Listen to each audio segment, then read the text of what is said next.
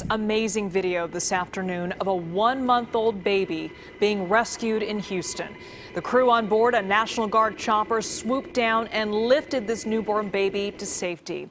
But it's not just the young who need help. A nursing home had to be evacuated after floodwaters quickly rose in Port Arthur, Texas. With water filling the building, many residents on beds and wheelchairs were loaded onto rescue boats. Now, meanwhile, Tropical Storm Harvey took a second swing at the Gulf Coast today, this time triggering flooding along the Texas-Louisiana border. Volunteers are still helping rescue people in Houston stranded in the floodwaters, including this group of people who formed a human chain to help an elderly man trapped in his vehicle. But there was also this tragic story. Crews have found a van swept away by floodwaters. Inside were the bodies of 2 grandparents and their 4 grandchildren. The death toll is now up to 23, but that number is expected to rise. Reporter Kenneth Craig is in Houston with the very latest.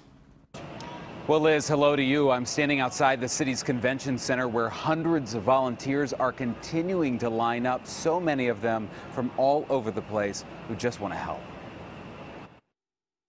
Heroic rescues are now underway in southeast Texas after Harvey dumped more than a foot of rain in a span of hours. Rescuers threw a lifeline to a man clinging to a tree limb in rushing water.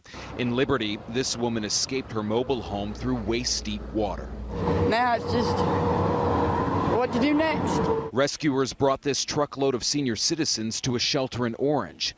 In Houston, people are finally seeing a glimmer of hope following 6 days of historic rainfall and catastrophic flooding. The water levels are going down. But as the water recedes, the death toll is rising. Police found the bodies of 2 grandparents and their 4 grandchildren inside a van that disappeared in floodwaters. Our worst fears have been realized. And the rescue efforts continue. There are still people who are in their homes. They've been trapped on the 2nd floor. Volunteers like Greg Gashasan and Riley Fielder from Louisiana are helping. We don't know where they're at. If they're still in their attics and they can't get out. There you go, sweetheart. Today they rescued 2 families and found flood victims still refusing to leave. At least 17,000 people are crowded into 230 shelters here in Houston, and now officials are trying to determine how long they will have to stay. About 40,000 homes have water damage. When water sits in a house for several weeks, the house begins to degrade. So far, FEMA has received 195,000 requests for help. Officials predict it will take years for Houston to recover from Harvey. That curfew that was in place last night here is back in effect again tonight. That is unfortunately to prevent looting at flood victims' homes, Liz. And Kenneth, we saw in your piece that you were out there today and witnessed some of those incredible rescues. Can you tell us a little bit about your experience?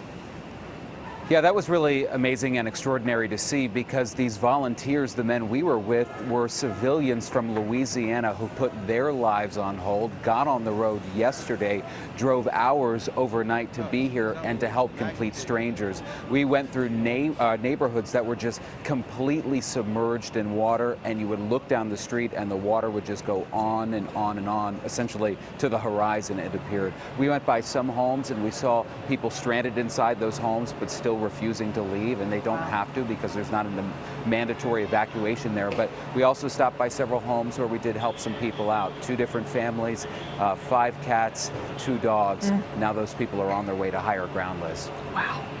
Amazing people out there. All right, Kenneth, thank you. Not just homes. Flooding in and around Houston has forced about 20 hospitals to evacuate or discontinue their service. As many as 1,500 patients have been transferred. St. Luke's Vintage Hospital evacuated 29 people on Monday. They had to use boats and trucks. Our biggest concern was the water that surrounded the hospital, accessibility, and we did have some water that got into our main powerhouse where all of our operational power and needed life-sustaining equipment comes from. Talk about dedication. About 40 nurses and staff are still inside that hospital.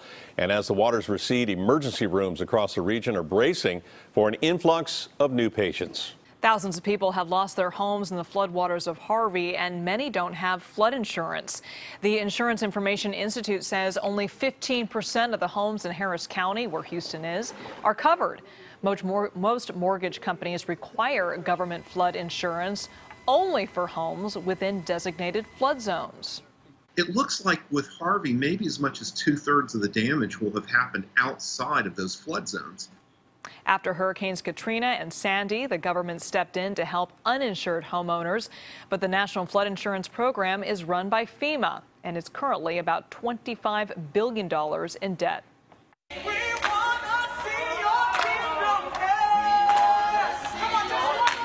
Trying to bring in some hope, an impromptu performance at a storm shelter, lifting spirits in Houston and beyond.